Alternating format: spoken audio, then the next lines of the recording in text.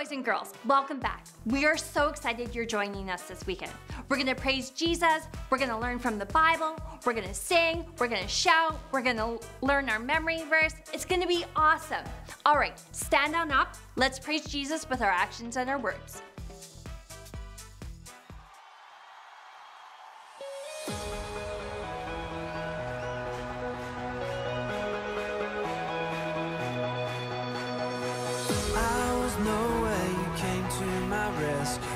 From the grave I've been raised.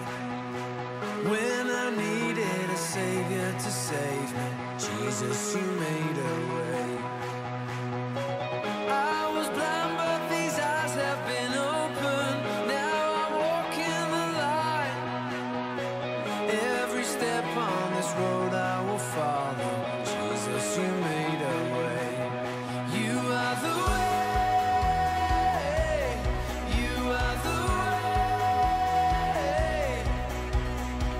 Lost and dead, but your love came to find me. Jesus, you are the way. You are the way. You are the way. You're the light shining bright in the darkness. Jesus, you are the way. Oh, Jesus, the only way.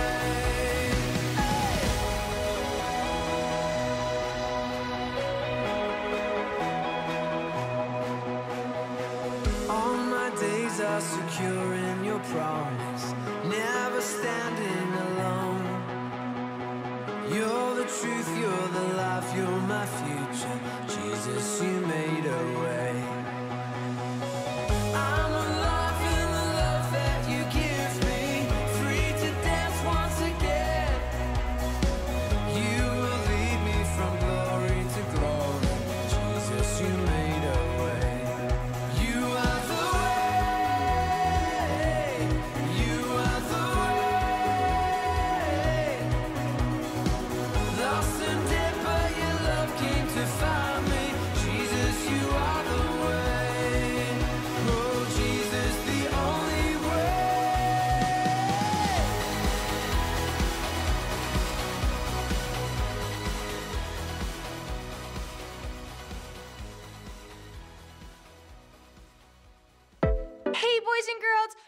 Rebecca, and today we are gonna watch the last part of our summer skit, where maybe we'll find out if Queen Gwendolyn actually forgives King Cartwright. Are you guys excited to watch it? Cause I am. Let's go watch it together.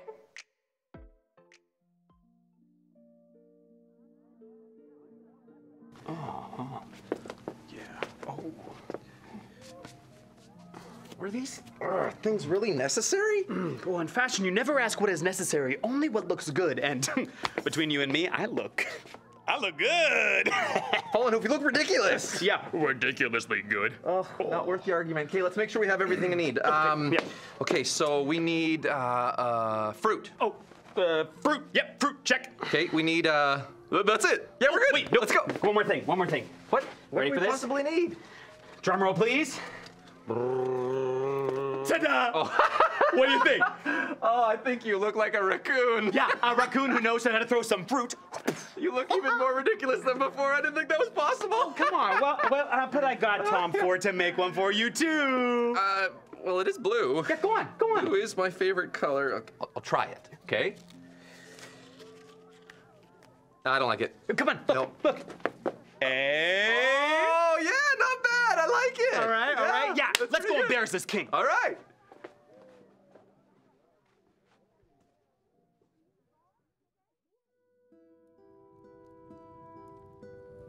I stand before you today, a king in desperate need of your forgiveness. Booze and slow clap. A king has a responsibility to his people, and I have neglected my responsibility to you, my people. What do you say? Shh. With the help of my trusted advisor, I can see now that I've been a selfish, prideful king. Don't forget cowardly! Small laughter. Who said that? But yes, I've also been a coward, and I've failed to protect our friends here. Highness, a wise king recognizes his faults and limitations and surrounds himself with experts to advise him when the time is necessary. And I must thank you for your patience with me. And that's why I would like to invite all of you to our new fairgrounds where a grand announcement awaits. This is where I take my stand. Nothing I have seen suggests a desire for you to help your people. Queen Gwendolyn, if you would be so kind as to accompany me to the fairgrounds, I promise it will be worth it. A king's actions should always imitate God. His mercy and forgiveness should be above his works. So, does that mean you'll come? Yes. All right, this way to the fairgrounds.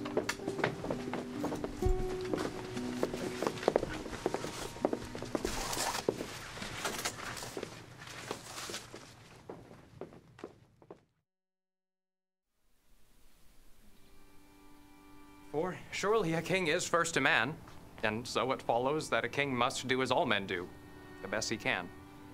And I have not done my best for you. I've been selfish. And prideful. And I haven't treated you or our dear friends with the respect and the kindness you deserve.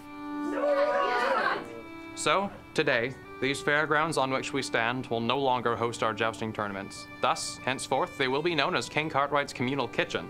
A king should not feast while his people starve. Mr. Tom Ford will no longer serve as my royal tailor, as I have sold all his wonderful outfits. That money will be returned to Queen Gwendolyn and to you, my people. Now get down! It's another fresh fruit attack! What happened? Does anybody have anything? You look like it is no match for my banana! Look at you! I must agree!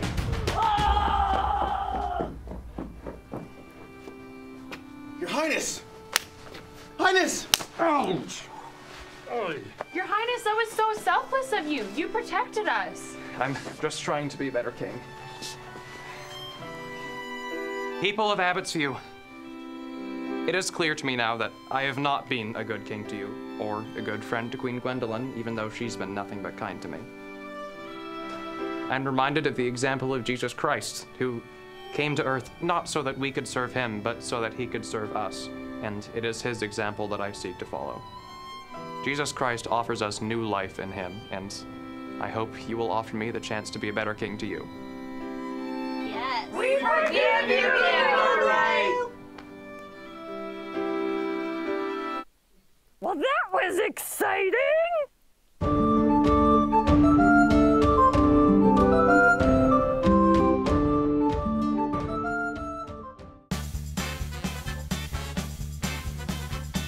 Hey, Mel! It's so cool to see you again! Hi, how are you? I'm good. How are you? So happy to be here! Now, Mel, I have heard from our friends that you have been telling a lot of stories this summer. Yep. And I was thinking to myself, how do you have all of these stories in your brain? Well, I live a very, very full and fun life. So I came here so excited to listen to another story. So I was really hoping that you have one for me. Oh, you're kind of putting me on the spot. But let me think about it. Okay, I got one. Awesome. This is kind of crazy, though. I'm so excited to hear it. Okay, so, as you may know, I have curly hair. No, you Yeah. have straight hair. Well, I straighten it every morning. What? Yeah. So one morning, I was straightening my hair, and I burned off a piece in the back. Oh no. Oh no, Melman. I know. So, what did you do? Well, I called up my hairdresser, and she was like, hey. So I was like, can I come in? I have a hair emergency. And she was like, yeah. So I hopped on my tricycle, and away I went. Did she help you? She fixed my hair emergency by giving me a perm so my hair would always be straight. She transformed my hair. That is so cool, Mel. I love your hair. Thank you. But this kind of has to do with our big idea for today. Really? Yeah, our big idea for today is that Jesus transforms our life. Wow! So just like the hair lady transformed your hair Yeah. from curly to straight, Uh-huh.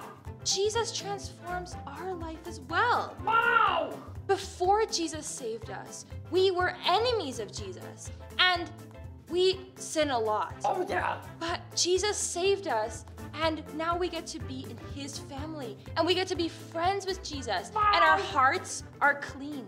That is super cool. And in today's Bible story, Yeah. we are going to learn about how Jesus transformed the life of Paul, Of Paul? a guy in the Bible. Oh! Are we ready to listen to the whole story? Oh, yes. Should we watch it? Yep. Let's go.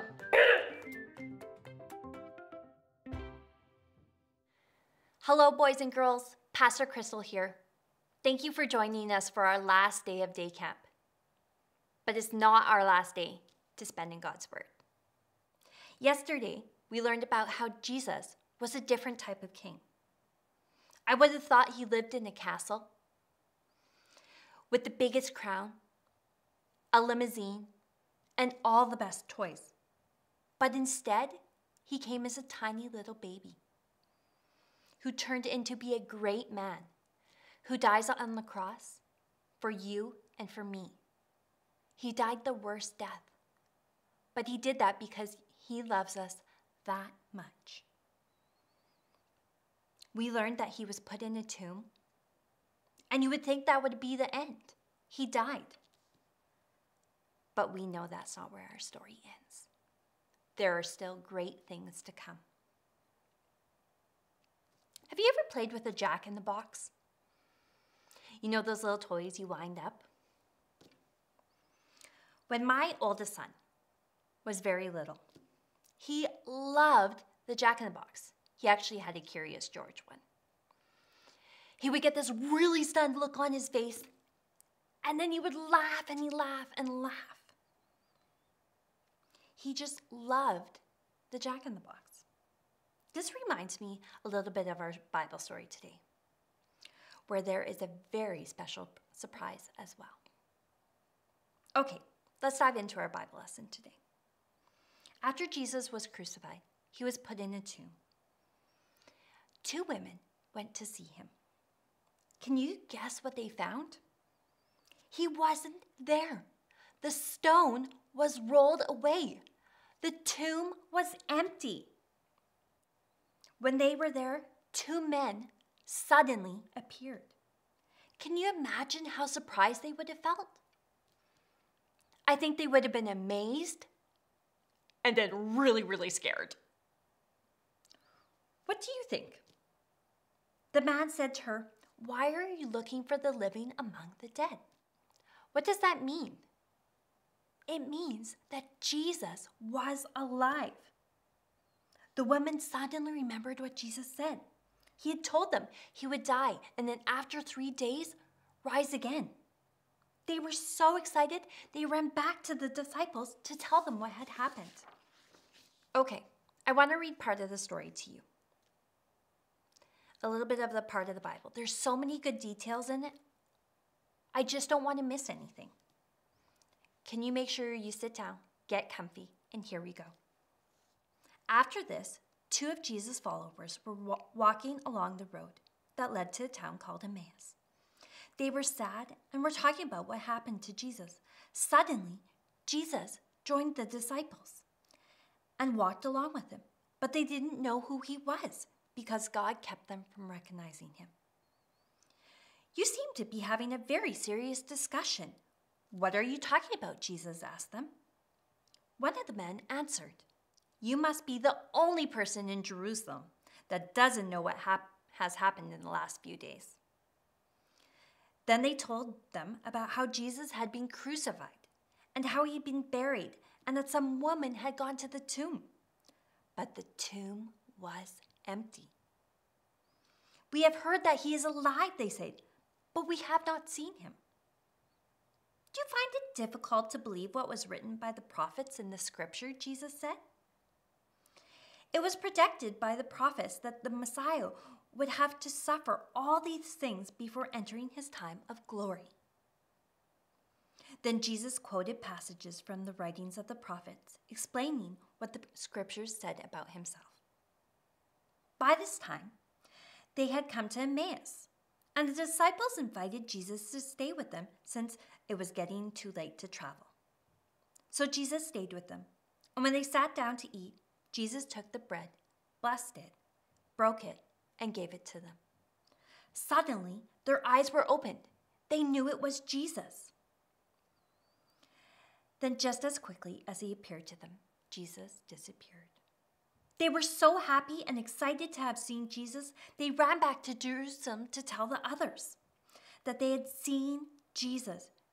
Jesus stayed on earth for 40 days after his resurrection, and then he returned to heaven. Jesus might not be here right now because we know he's in heaven. So what does that mean for you, for me? I think we might need to spend a little bit of time talking about that.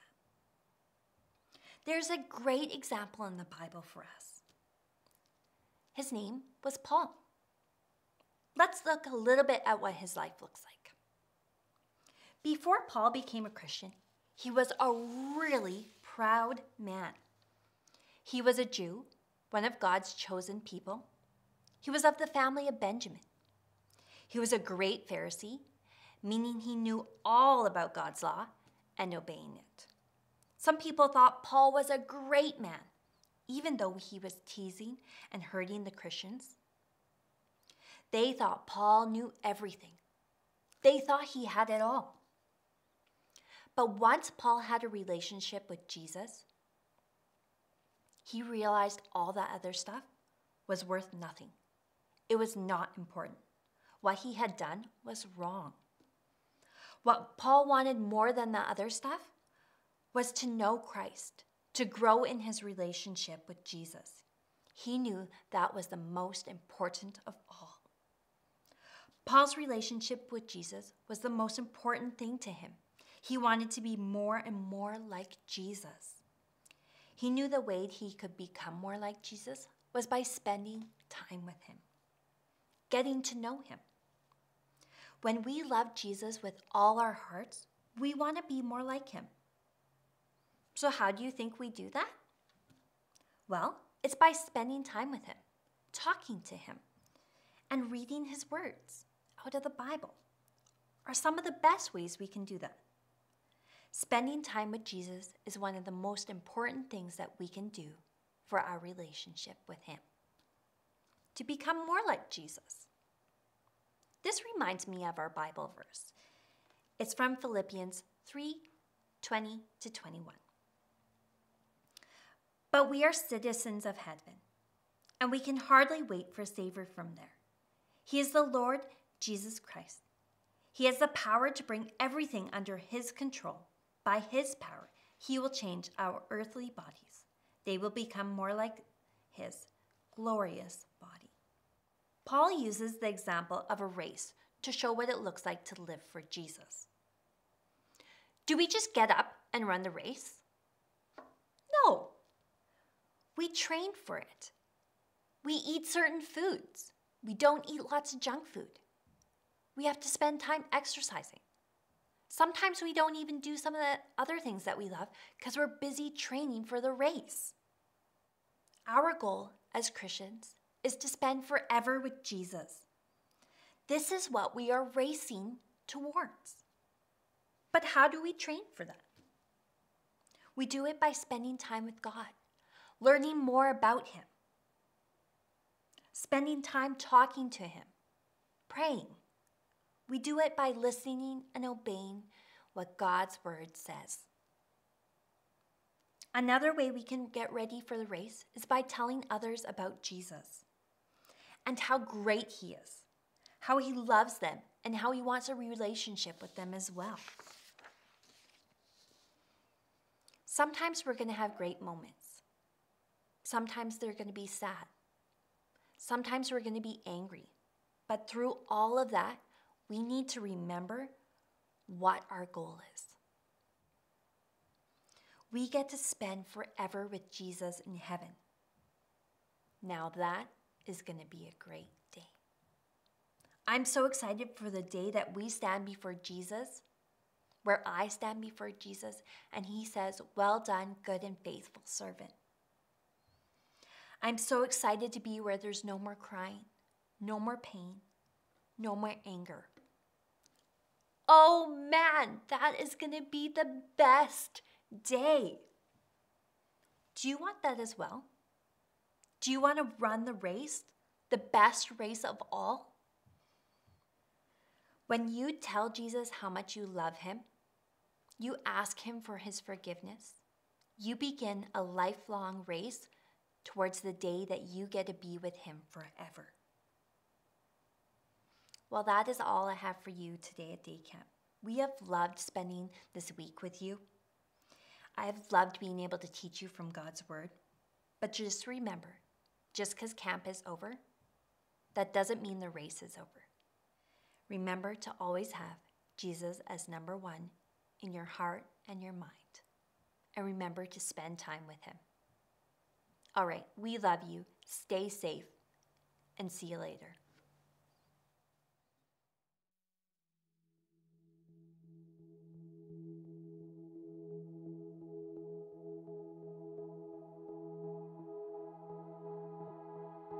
Following Jesus is my great adventure. Following Jesus means I'll put him first. He is the light guiding me through the darkness. Following Jesus, the hope of the world.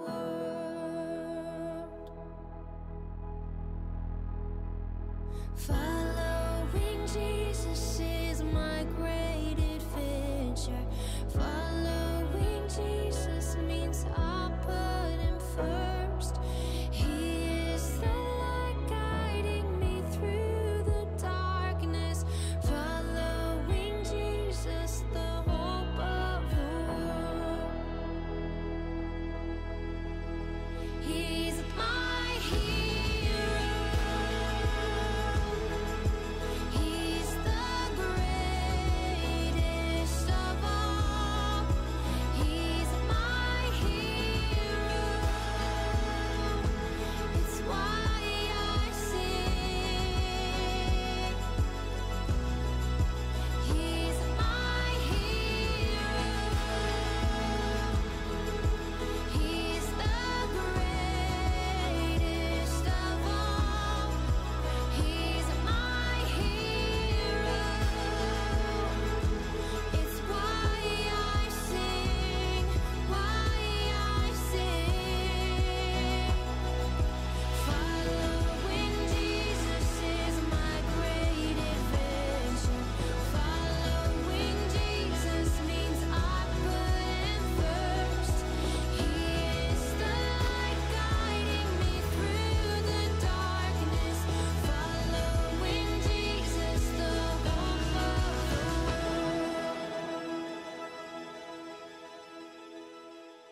Good morning, boys and girls!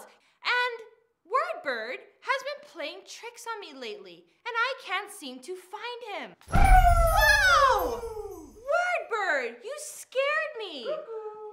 You're always playing tricks on me. But are you here to say the memory verse with me? Yeah? Are you ready? Perfect. I'm gonna say them. Are you gonna repeat them after me? Yeah? And boys and girls, are you gonna repeat them with Wordbird? Perfect. Let's do it together. But we are citizens of heaven. And we can hardly wait for a savior from there. He is the Lord Jesus Christ. He has the power to bring everything under his control.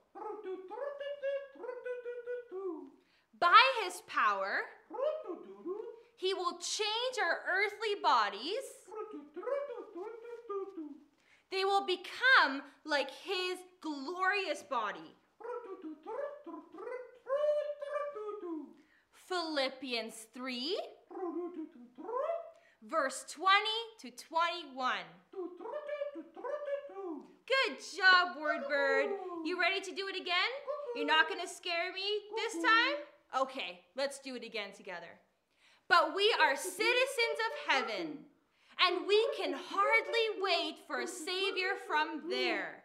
He is the Lord Jesus Christ. He has the power to bring everything under his control. By his power, he will change our earthly bodies. They will become like his glorious body. Philippians 3, verse 20 to 21. Good job, Word Bird. Yay! A little celebratory dance. We did it!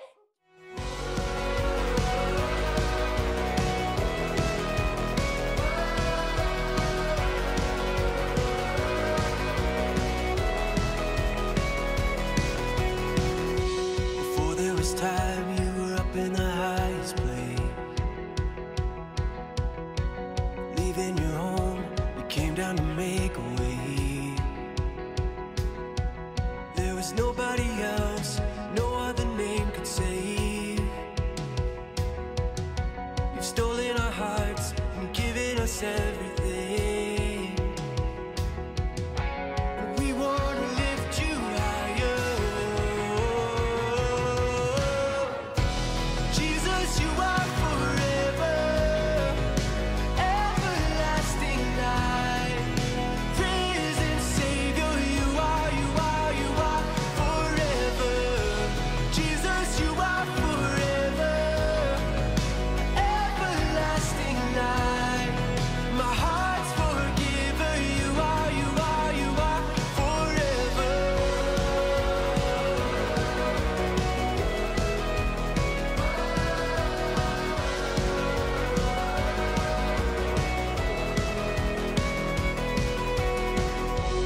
You are the way, you are the life and truth. We're saved by your grace, there was nothing that we could do. We're changed by your blood, you're making all things new. With your spirit in us, we're sealed for a life with you, yeah. And we want to lift you higher. Jesus, you are forever, everlasting light. Risen Savior, you are forever. Jesus, you are forever, everlasting light. My heart's forgiver, you are forever.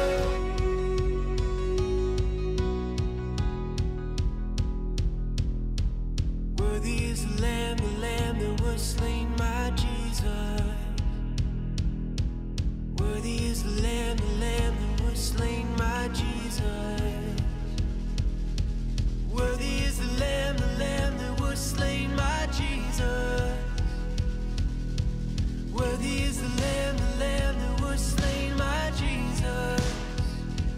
Whoa, risen is the lamb that was slain, my Jesus.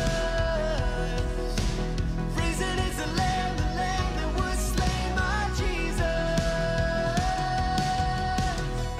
Jesus, you are forever, everlasting life. Risen Savior, you are forever. I'm so glad that we got to spend time in the Word, talking about spending forever with Jesus. When we have relationship with him, we get to spend forever with him in heaven. All right, guys, it's been amazing to be with you this summer, to be able to learn from God's Word, to be able to sing, shout, learn from our friends in our skit. It's been a great time, and especially seeing Melman. All right, let me pray for you. Let's bow our heads, close our eyes, and talk to Jesus.